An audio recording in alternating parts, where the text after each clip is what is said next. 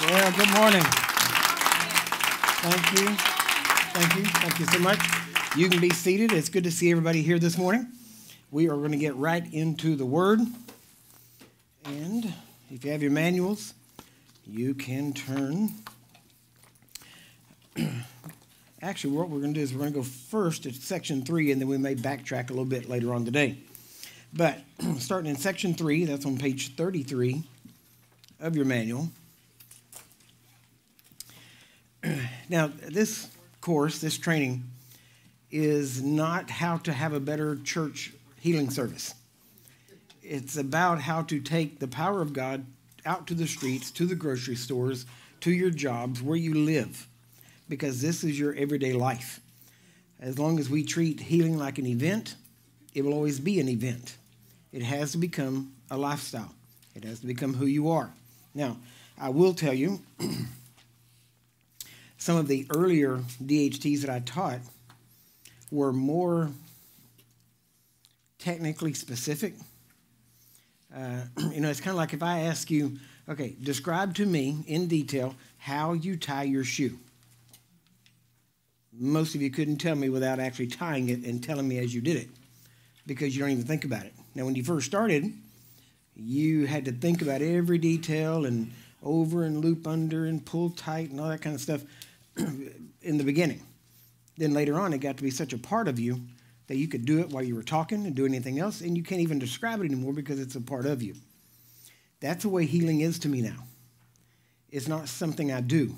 It's just part of me. It's in my DNA.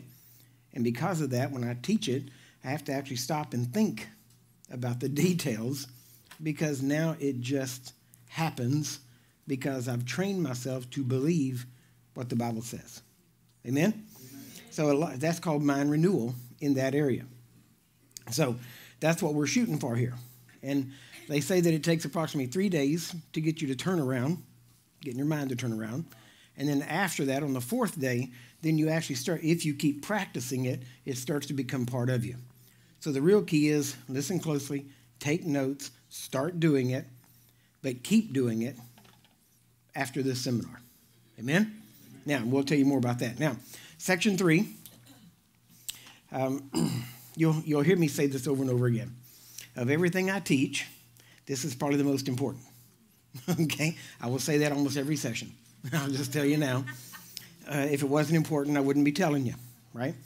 But this, if you don't get this, at some point you're going to get weird. You're going to do weird things, and you're going to go right back into some of the sacred cows, some of the traditions of men, and you're not going to be effective.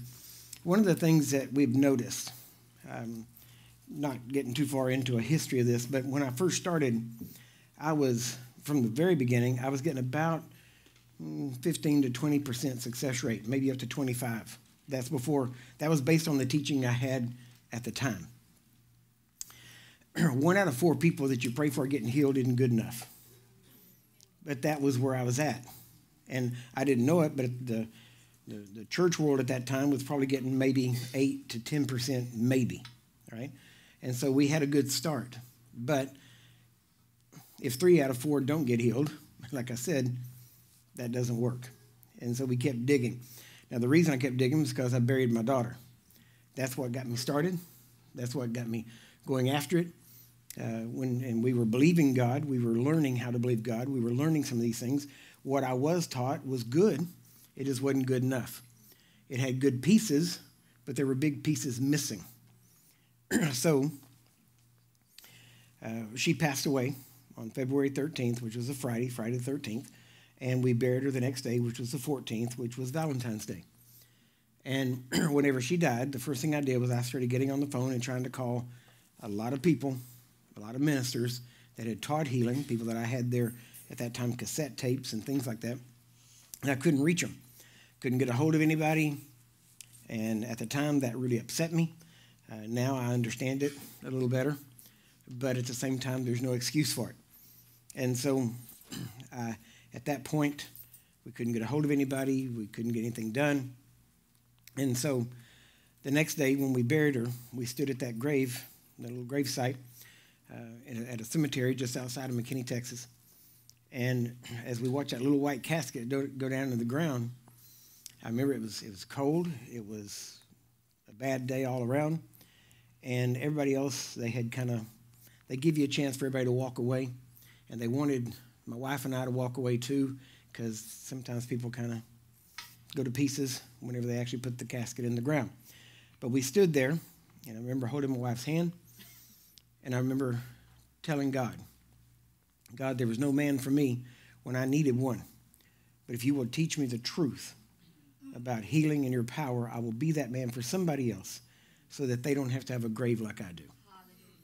And so for the last 40 years now, we have spent our life searching out the truth about healing and the power of God. Now, I wasn't trying to expose anything. I wasn't trying to go against anybody. I really didn't care what I found. I just wanted truth. And we began seeking. And if you seek, you find. It's just that simple. God is faithful to his word. And so we started seeking, and I started hearing about this man named John Lake.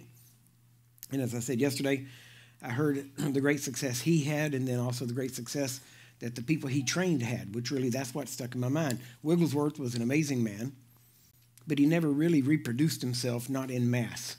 He reproduced himself somewhat in Dr. Summerall, but not in a lot of people. Well, John Lake reproduced himself in at least 16 men and women who were able to do what he did. I always thought it kind of strange because he had 16 brothers and sisters, and 8 of them had died before he was 21. And it was funny that whenever he trained divine healing technicians, he trained 16. And they were getting over 100,000 healings a year. That's 20,000. Well, actually, what it comes down to, if you think about this, each one of these men and women, 16 men and women, he had 100,000 healings in a 5-year period. Let me get that accurate. He had 100,000 healings in a 5-year period. And so that's about 20,000 healings per year. And he had 16 men and women helping him. So that's about, if we average it out, that's about 1,000 healings each, a little over. And so that means that they were all, and matter of fact, some of the greatest testimonies you'll hear weren't even by Dr. Lake. They've been attributed to him now, but they were actually worked through by people that worked with him. And so whenever I started studying that, I said, okay, this man not only knew how to do it, he knew how to teach it so that other people could get it. And so we began studying everything I could find on Dr. Lake, and eventually got in touch with his family. Found them living out in Kennewick, Washington at the time.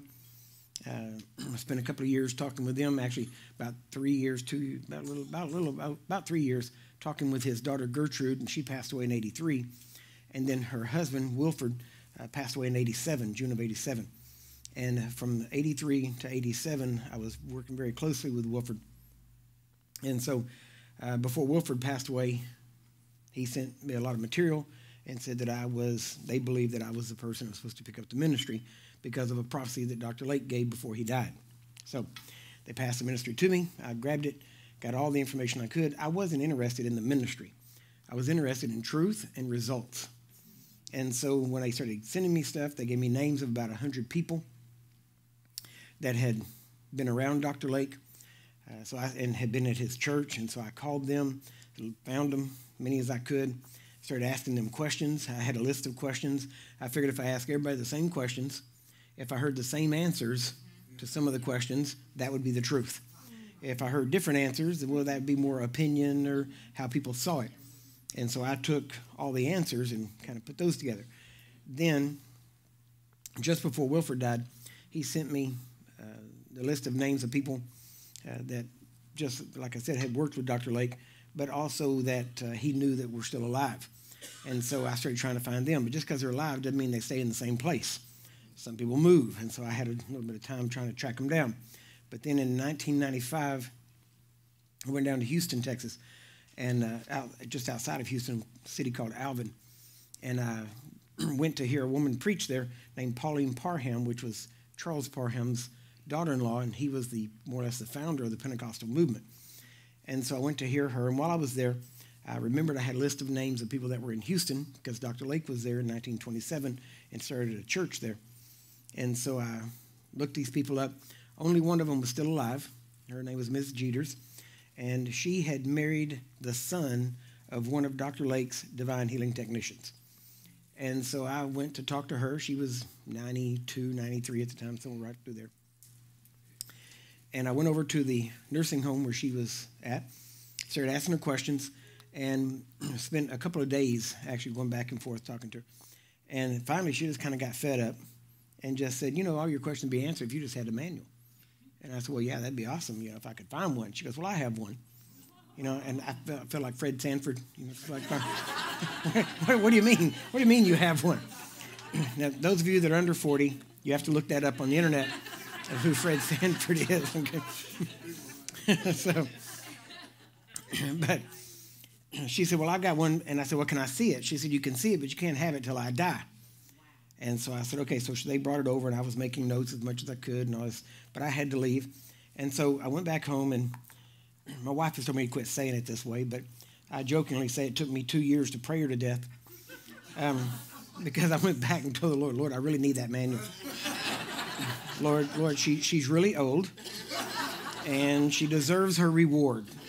So, Lord, so about 2 years later when she passed away, the family sent me the manual. So now when I started reading the manual, making the notes, my success rate went up instantly just by changing just a couple of things.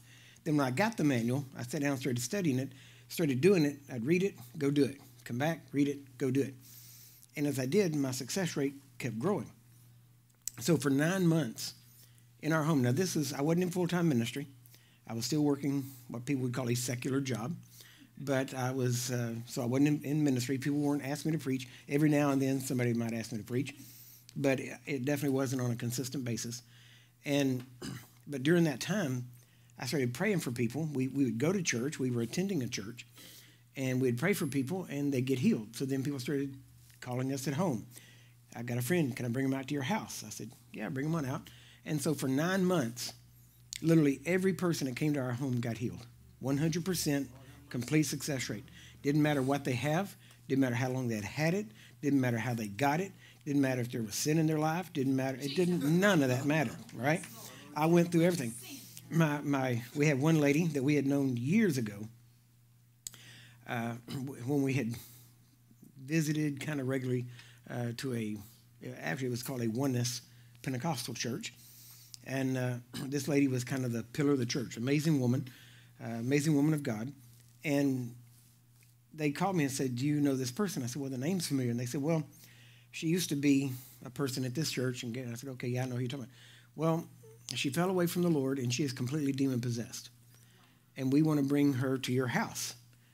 And so we had known her, and I said, well, yeah, of course. And they said, well, she can't get here because they actually had her confined at a place. And they said, we can't get her out for another 2 days, I think it was 2 or 3 days. And she said, and they said, so can we bring her? I said, yeah. So we made the date. And I told my wife, I said, this person's coming, and she'll be here in 2 days. And my wife said, well, are you gonna fast and pray before this to get ready for this? I said, because we had things going on, but this was the first time it had been planned in advance. And I said, no, I'm not, because I'd already killed all the other sacred cows. I mean, pretty much all of them, right? I'd gone through, proved they were not true. And I said, this is the first time, because I like the scientific approach of looking at things and, just black and white. It's just the way it is. If it's scientific, what they call empirical proof, then that's how I wanted to do it. And I said, this is my chance to test my theory that fasting and prayer, in this sense, does not increase power to cast out devils. And she said, what are you going to do? I said, I'm fixing to go eat some good meals. That's what I'm going to do. I'm going to go eat. And so now, I'm not saying I didn't pray, but I didn't pray about her. I prayed like I normally would in my normal life. I just did everything normal, but I didn't fast, and I didn't go to prayer on this specifically. So, because I wanted to make sure when she came there, everything was normal. I wanted to know, do I have to prepare, or can you just, if something just pops up, can you deal with it? And so I've been trained about faith. I understood that with faith, all things are possible. So I thought this should be one of those all things. So I didn't fast, didn't pray especially or anything else. They brought her out. When she got there, she was quite different from what we remembered her, to be honest with you. Looked quite different. Her mannerisms were different. Before, when we knew her, she was just had an amazing, just a spirit of peace was upon her, and she was amazing at that time. When she came to my house, you ever hear the term like a cat on a hot tin roof? That's the way she was. She was constantly moving, and it wasn't just walking. She was kind of jerk moving back and forth, constantly fidgeting, moving around. Her head was down, would never look at me. Going back around, we had a living room area, and so we brought her into the living room. She was going back and forth, and so finally I kind of cornered her. And the way I cornered her was we had a couch, and then I had the chair that I would usually sit in if I was talking to the people. And if she would move in that direction, I grabbed the chair and moved it closer until I finally kind of hemmed her in to where there was nowhere to go, and she was just kind of standing there. And then finally I yelled at her, and I clapped my hands real loud and had her look up. When she did, we locked eyes, and that's whenever I grabbed that thing and told her to come out. And in about 30 seconds, she was free. And so, and that was kind of the last sacred cow that I had to check off my list. And so we've proven that. That's why I said yesterday, the only hindrance to healing is that you believe there are hindrances to healing. If you believe that nothing can stand before you, nothing can stand before you. Why? Because faith works. Because God will work through you, but it requires faith for him to work through you. Amen? That's where you work with him. Now, so as we got started, then we started, and like I said, for over 9 months, every person that came to our home got healed. Now, they didn't all get healed instantly. Some of them took maybe as much as 2 to a little over 2, almost 3 weeks. But that was it. And I don't care what it was. I don't care what type of disease or anything else. Then, and we were going to the hospital. There was a man at a church locally, not a church I went to, but he actually went through a Bible school that preached healing. And he heard some of our success, so he came over and said, would you go with me to the hospital? We went out there, prayed for a man that the pastor didn't know I was going with him. By this time, I had developed a little bit of a reputation. And not everybody was thrilled with what I was doing because I was pretty blunt on some things. And especially as I killed the sacred cows, they didn't always like that. But they had lumped me in with another group that honestly I would have considered myself part of that group too. But that group did something that I didn't do because of what I had read about Dr. Lake. And what that was is that many times if a family member was sick, they would put the blame on the family member either for not having faith to get healed or, in this case, it was a man that was in a coma, had been in a coma for some time, and that church that preached this particular type of doctrine about healing kind of blamed the woman for not having faith for her husband, right? Which I didn't do that. I'd never put the blame on anybody else. I don't even put the blame on the sick person for not being able to get themselves well, right? Because I had learned better than that. I'm cutting through. We'll talk about that later. But so I went out to the hospital. The woman was there. The man was there. He was still in a coma. The man that asked me to go with him, I went with him. And while I was there, we started, well, I say praying. We really don't pray. If I pray before I get there. But it's not about that healing. It's just simply thanking God for the opportunity to participate in God's victory over this enemy. That's all it is. I don't ever ask God about a person's healing. He's already said his opinion about every person's healing, and that is by his stripes they were healed, right? So I don't talk to God about healing. I don't pray for God to heal. He said, you heal the sick. Now, I understand it's a power God. In and of myself, I can do nothing, but I'm not by myself, right? And so we cooperate with God. Now, we're standing there, and I didn't know it, but as we began commanding, because there's no brainwave activity on this man. And while we're commanding, all of a sudden, the man wakes up. Well, I'll give you not the whole story, but the first part of it. We're standing there. We're commanding. Nothing's happening at this point. The wife is standing there. Me and this other man are standing there. We're commanding quietly, but firmly. And I didn't know it, but the pastor of that church had walked up behind us. And he didn't like the fact that this man had brought me with him because this man went to his church. And so he didn't like that fact that I was there. because he assumed that it wasn't going to work, and he assumed that we were going to blame the woman for her husband not getting healed, blame somebody for not having enough faith. That was their idea. And so the pastor called the other guy out. I stood there. I really didn't know that pastor. I'd heard of him, but I didn't know anything about him. He called him out, went out in the hallway. I could hear them. They were getting rather loud, about him bringing me there because I was, one of these people, okay? And while they're arguing, the monitor starts blipping, right? And the man starts moving around. He opens his eyes. He looks around. The wife grabbed him, hugged him. Machines started going off. Nurses started coming in. Everybody's moving around. And the pastor is standing there arguing, why'd you bring him here? And he's watching all the stuff going on. And he kind of just had to shut up and walk away, right? And then later on, I actually talked with him, and he said, well, this is who I thought you were. And I said, well, that's not who I am, and maybe you should find out before you start blasting somebody, right? I wasn't very nice, right? I wasn't very easy on him. I didn't make it easy on him. I kind of pointed out how quick he was to judge.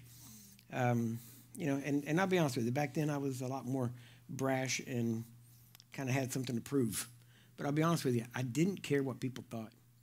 All I wanted was truth, and I wanted to see the power of God. That was it. And I didn't care if it was in church, out of church. I just wanted truth. I knew the truth was in the Bible. But honestly, if I had found the truth, in a Jehovah's Witness Kingdom Hall, I'd have went that way. Now, when I met my wife, she was a Jehovah's Witness. My mother-in-law was a pioneer, if you know what that means. They actually get paid to go around and go door to door. That's what she did. So when I met them, we had some serious discussions. And so I was bombarded with a lot of their doctrine and had to go to the Bible and proved that it wasn't true. And so now it's not just, well, I don't believe in it. I've proven it not true. And I actually told my mother-in-law while she was a Jehovah's Witness, I said, the reason I believe what I believe is because of you. And she said, what do you mean? I said, well, you hit me with your Jehovah's Witness doctrine. And at that time, I was just a Baptist-costal, a Baptist that spoke in tongues. That was as far as it had gone at that point. And I said, but you hit me with your doctrine, so I had to go to the Bible and found out neither one of us was right.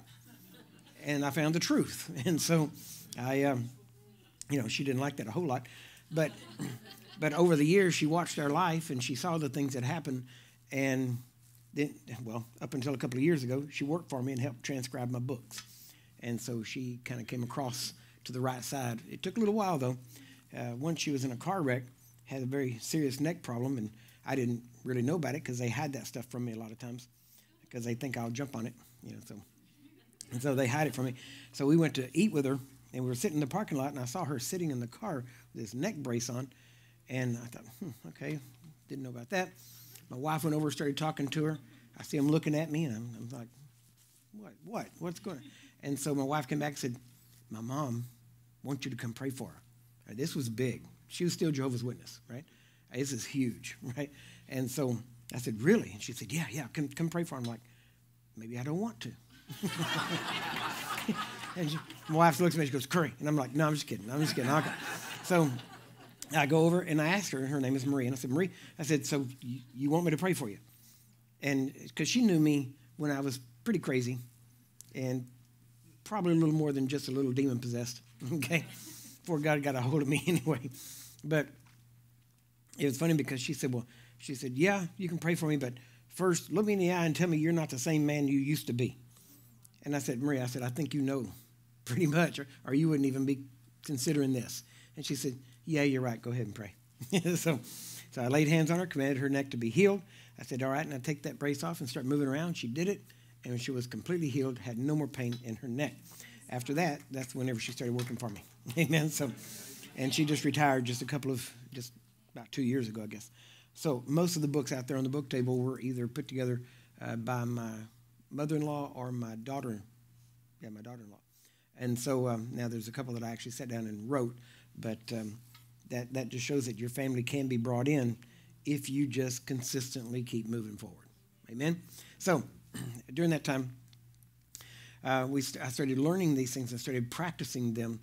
And then when I came back, and like I said, for over 9 months, every person came in, which again proved that it didn't matter what they had, how they got it, all these things that everybody said. So I started realizing that, and this was the big thing, this actually came about by another way, that I was at a Russian church and had prayed for everybody one night, over 1,000 people, and my interpreter was not there, so all I could do was really just take them by the hand and command life. Because I remember standing there, my interpreter was gone. I thought, okay, they don't speak English.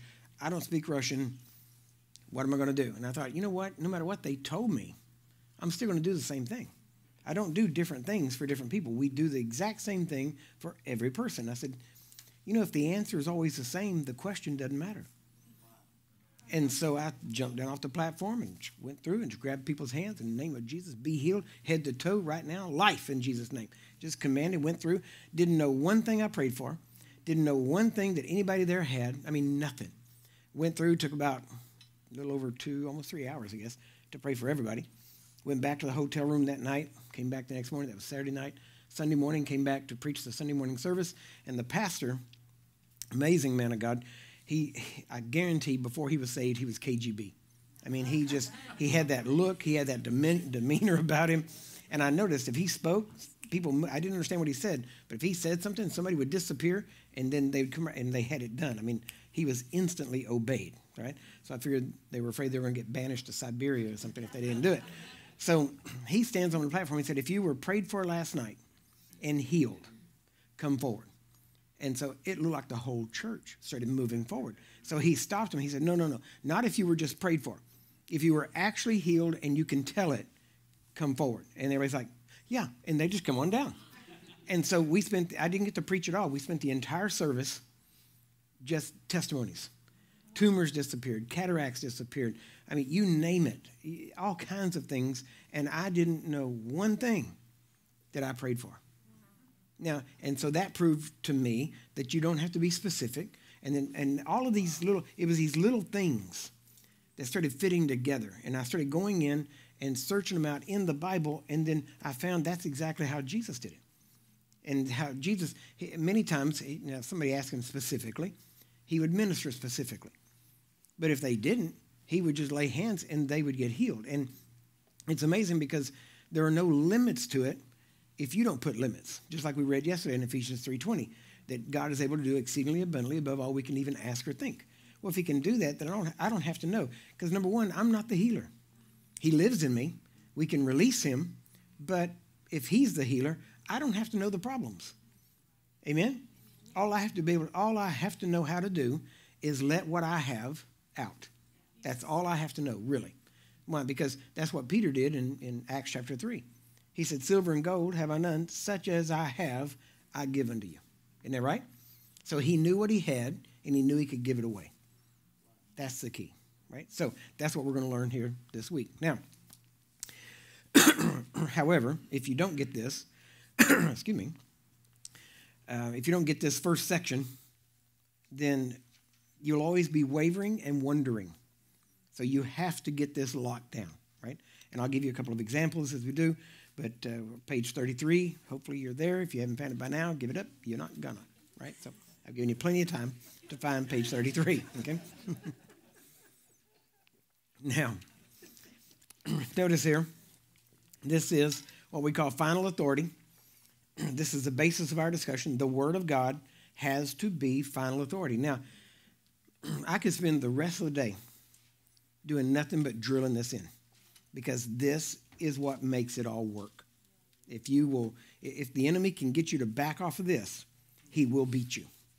So you have to get this drilled in to where no matter what, you will not back off what the Word of God says once you decide what it says in context, rightly divided.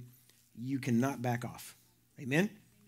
Now, I'll give you an example of what that means, because if you're really going to stand on the Word, there will be times when it looks like you're stupid and people are going to say things. And that's when you have the opportunity to move off the Word. And this is where our theology generally comes from, is when people move away from the Word and give an excuse of why it didn't work. And that excuse becomes a tradition of men, or as we would call it, a sacred cow. And so why? Because we have to come up with a reason. I'll give you an example, like I said, in just a minute. Now, let's look at this. I want to give you the word because I want you to be able to say, devil, it's written. And you can't say it's written if you don't know it's written. Amen? So, first off, the word is our final authority. Our experiences must be judged by Scripture, not Scripture judged by our experiences. And the word of God is forever settled in heaven, but we must settle it on earth, right? You are the deciding vote. God knows what the truth is. The devil knows what the lie is. You get to decide on which side you're going to stand, okay? Psalm 119, verse 89, forever, O Lord, thy word is settled in heaven. Now, notice here, he says, thy faithfulness is unto all generations. So if the word is forever settled in heaven, now notice he says, in heaven your word is settled, but your faithfulness is unto all generations. That's earth. So his word is settled in heaven. It's not going to change. He's not going to change his word for you. He's not going to change his word to match where you are. If there's going to be any change, you're going to have to change to agree with him. Amen? He says, you have established the earth, and it abides. They continue this day according to your ordinances for all are thy servants. Unless your law, your word, had been my delights, I should then have perished in mine affliction. The word of God has to be your delight, or you will perish in your affliction. Amen? Notice, God's word is forever settled. It'll never change. This is actually one of the greatest, I consider one of the greatest revelations I ever had. I remember opening the Bible one day. I'd been studying the Bible. Well, my mom taught me how to read the Bible using the King James when I was, 2 years old, something like that, maybe right around there. And growing up, I'd been hit by a car. My dad had backed over me. Didn't see me. I was in a driveway trying to get in the car. He was going somewhere. We were at a family reunion. He thought I was inside. He backed over me. And when he did it, they thought it killed me. He jumped out of the car. He heard something happen. He jumped out, looked at me, saw me under the car, not moving. The car had, the way the wheel well was, it had grabbed this side of my head and pulled my hair and my ear. This ear was ripped completely off my body. My scalp was ripped from here across to this ear, and all the scalp was pulled down on the front so that the scalp was actually loose off and was pulled down like a mask, actually. And so my dad ran in the house yelling, I've killed our baby. Everybody ran out. My grandfather ran out also, saw me, picked me up, picked up my ear, which was lying beside me, put me in his pickup truck and drove me about 3 blocks to a local hospital where they took me into the emergency room, began working on me. The doctor looked at me and said, there's no way he can live. Just get ready to bury him. My mom, my dad's family were Nazarene and Methodist, and my mom was basically the only Pentecostal there. Not that, God only hears Pentecostal prayers. I'm not saying that, okay? But I'm saying she was the only one that believed that God could heal at that point. And so immediately she dedicated me to God, said, God, he's yours. Let him live. I'll raise him for you. And so the doctors were doing surgery on me. And after about an hour and a half, the one doctor came out and said, it looks like he might actually live. But if he does, he'll be a vegetable all of his life, and you'll have to dress him, feed him, take care of him, all this stuff. And so he went back in to do some more work, and my mom went back to praying. I said, God, that's not good enough. If you're going to let him live, then let him be normal. And I'm always joking. There's a lot of controversy over whether I'm normal, okay? But I always tell him, if I'm not normal, leave me alone because it's working for me, all right? So now my wife said, when that doctor put you back together, he left out the common sense. And I said, well, you know what? I figured if he left it out, I figured God figured it wasn't that important, right? And so he put in me what I needed. So we just left it at that. So now, about an hour and a half later, the doctor came out again and said, we can't find any signs of brain damage so far. He hadn't passed out or anything, but we're not sure, but we believe he's going to be okay. But even if he is, he will never have any hair, and he will never have any hearing because we had to sew his ear back on. And so he went back to do more work. My mom went back to praying and said, God, that's not good enough. If you're going to let him live and let him be normal, then let him have hair and let him have hearing. I had perfect hearing. Full head of hair. Just got a haircut before I got here. It was longer, but regardless, everything they said, God proved wrong. Amen? And so at that time, I was 17 months old. So my mom began teaching me. I stayed at home at that point. They didn't send me to school. I was an only child. My mother was, I think, actually 17 at that time. And my dad was 18. He was in the U.S. Air Force. And so she kept me at home and began teaching me how to read using the King James Bible. And so for years, she would read me to sleep. And then as I learned to read, I would read her to sleep with the Bible. And then not too many years ago, I told her, I said, it's a strange thing. I'm still reading people to sleep with the Bible, even today. So it's still working. So, But in all that,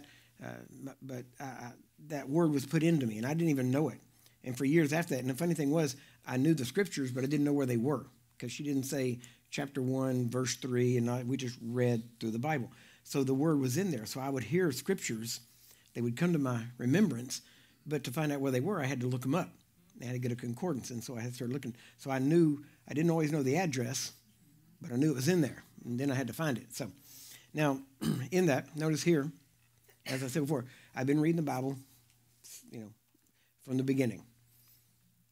But the amazing thing was, one day it hit me when I opened the Bible and read it, and I remember, of course, I read this before. And then I realized, you know what? This word hadn't changed in over 20 years. What it says today, it's going to say 100 years from now. This is not going to change. So if anything's going to change, it's going to have to be me, not this word. And to me, that was the greatest revelation to this day that I've still ever received. Because when you get a hold of the fact that the word is not going to change and that you have to learn to function with it, everything changes in your life. So now notice here, what it says today, it's going to say 100 years from now. You're not going to get God to change his mind to agree with you. You're going to have to change your mind to agree with him. His word is settled. And the word settled in Psalm 119, verse 89, is the Hebrew word nasab. And it means literally to station or to put into place. And it means to set up. Let me give you, there it is. To set as a boundary.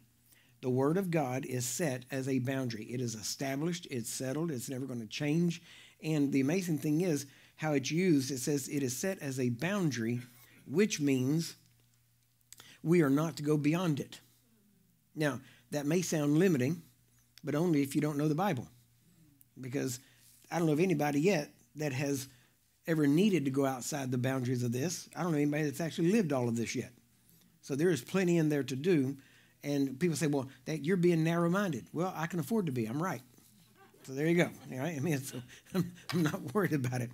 But there's enough in the Bible that I'm still not doing. It's amazing to be how people will say, the same works and greater. Let's do the greater works.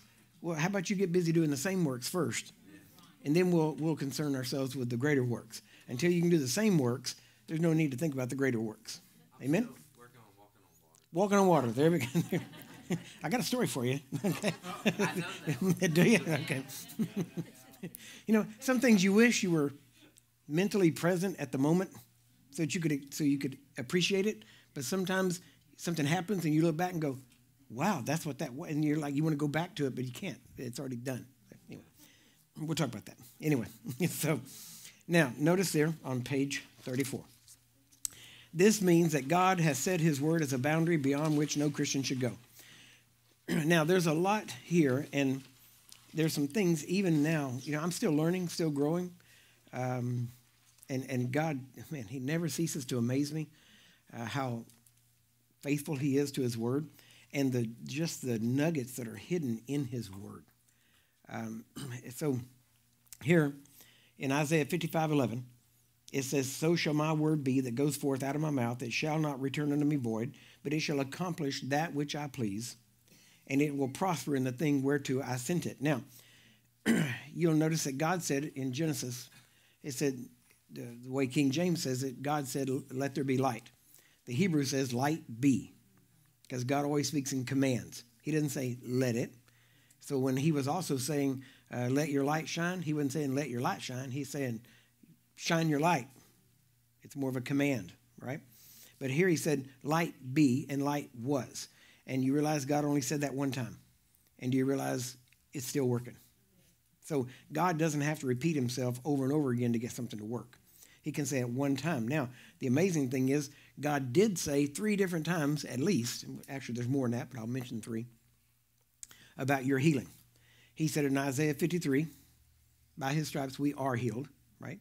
Then he said in Matthew 8, 16 and 17, he said he healed all the sick that were there so that it might be fulfilled that which the prophet Isaiah said, that he carried our sicknesses and bore our infirmities. Then it says in 1 Peter 2:24, by whose stripes you were healed. So something happened between Matthew 8 and 1 Peter 2 that changed Isaiah 53 from a present tense wordage, right, to past tense. And that was called the crucifixion or the passion, which included the whipping post. So at one point it was present tense, but now it's past tense. Doesn't mean it passed away. It means it is settled to the point where now you can't get around the fact that it is a fact. All right? And we'll even prove that to you as we go on. Now, there's a lot of scriptures here that I'm not going to be able to get to all of them in this session. But in Psalm 138, verse 2, it says, I will worship towards your holy temple and praise your name for your loving kindness and for your truth, for you have magnified your word above all your name. So his word is above his name. Now, people look at that and go, wow, he put his word above his name. Do you realize every person's word is above their name? If your word is no good, your name is no good. Isn't that right? So every person's word is above their name. In other words, whatever their word is, their name is. Now, the amazing thing is, God has several names that he gave us, and one of those names is Jehovah Rapha. I am the Lord that healeth thee. Not the God who used to heal, or not the God who's going to heal, but the God that heals. That's always present tense. And until God passes away, healing can't pass away. Amen? Nobody has a right to change God's name. All right? So we have to realize that God is always the healer. He's always been a healer. He was a healer in the old covenant. He was a healer in the new covenant. He's a healer in the new covenant that we're in now. Amen? And it'll always be the same. Now, notice there's several more. Malachi 3:6, for I am the Lord, I change not. Therefore, you sons of Jacob are not consumed. That's just the last part. But the first part is, I'm the Lord, I change not. If he was ever the healer, he's always a healer. Hebrews 13:8, Jesus Christ, the same, yesterday and today and forever. Amen? Not just until the end of a dispensation, but the same forever. And listen carefully. I know, and we'll get more into this as we go along. A lot of these things, I'm going to mention these, and then we will bolster them as we go along. If Paul mentioned several times, he said, if anybody comes preaching another gospel or another Jesus, so you can preach another Jesus. You can preach another gospel. I mean, it's not legal according to God, but I'm saying, is it possible to preach something not true? Yes. The thing is, if you preach a Jesus who doesn't heal any longer, you're preaching a mutant Jesus. It is another Jesus because he is the same Jesus, and if he ever healed, he always heals. That's right. Amen? Amen. Now, you have to realize Jesus, now I'll just say this, then we'll take a break. The Bible says that Jesus is the Word made flesh. Is that right? He's God in the flesh, but he was the Word made flesh. Excuse me. So, if you take this book called the Bible, and you look at all the chapters, all the verses, all the books in it, and you take each one, because each one of those, even in the Old Testament, they were all geared to point us to Jesus and to reveal Jesus to us. If you look at all these verses, now if you look at human DNA, the human DNA, or the genome as we know it, has all these different pieces to it. If you take this Bible, and I'll just give you an abstract way of looking at it. If you take this Bible, the Holy Bible, now I'm not saying King James or any other version, I'm talking about the original manuscripts, the way what was actually said in the actual languages. So let's use that, all right? Now, if you were to take it, cut out the pages, cut each verse out separately, and take them all separate, each one of those would be a genome of Jesus' DNA. Do you understand that? Yeah. So now again, abstract, right? If you took all those verses you cut out and you put them into some type of mixture, and then you put that mixture in a microwave and you push, on, then when that thing dinged, Jesus would step out. I said it was abstract, okay? But do you understand what I'm saying? If you take this book and take it apart, that's the DNA of Jesus. So now, notice, if you take any chromosome out of the DNA of a person, it mutates them. So if you take out any healing verses, you have created a mutant Jesus. He is not the same Jesus. So healing is not a simple add-on. Well, we believe in healing. Well, we don't. Well, that's okay. No, it's not. If you don't believe in healing, you are denying Christ and his power. Do you get that? This is not an either or, right? This is all or nothing. And you will see that whenever he died for your sins, before he died for your sins on that cross, he first bore your sicknesses at that whipping post. You can't separate that. Now, you might want to rewrite history and forget that part. But if you do, when you take communion, don't eat the bread. Just drink the juice. Because the bread represents his body that was broken for you, and his body was not broken on the tree or on the cross. His body was broken at the whipping post. His blood was shed for your salvation on the cross.